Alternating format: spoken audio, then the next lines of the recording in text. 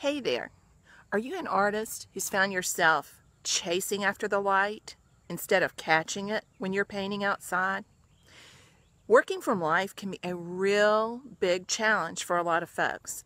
Just this past week, I hosted a workshop down on Edisto Island where we spent the whole week catching the light rather than chasing it.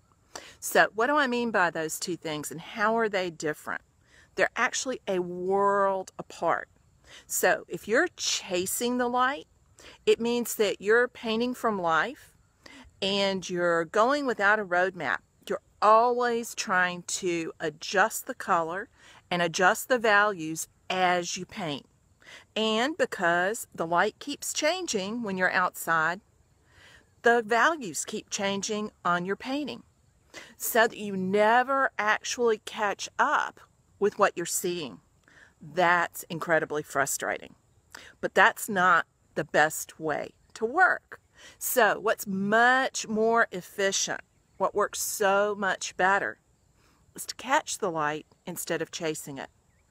And by that I mean figuring out what those value patterns are that you see in the landscape or in the still life or the figure that you're working on from life before you get started with the painting.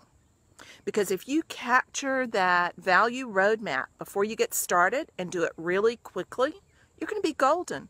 You've already caught the light. And from then on, the values might change, but you have a roadmap to follow. The colors will stay the same, but the value patterns will shift. So you want to capture that value pattern right at the very beginning. Don't wait. Then mix your colors and dive into painting.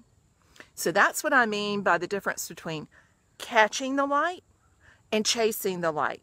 One is filled with empowerment, with a feeling like you know where you're going with the painting, and the other is totally filled with frustration.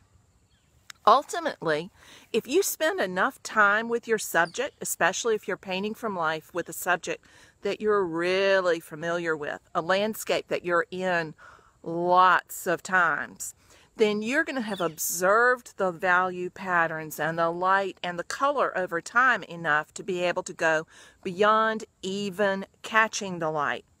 And when you're at that phase of developing working from life, I call that painting towards the light. So if you know what the light is going to look like in an hour and a half, you can note down the value patterns you see right now, and you can paint towards what you know they're going to be in an hour and a half or 2 hours. That is the ultimate in control when you're painting from life. So how do you make painting from life a little bit easier? How do you catch the light? Focus on those value patterns.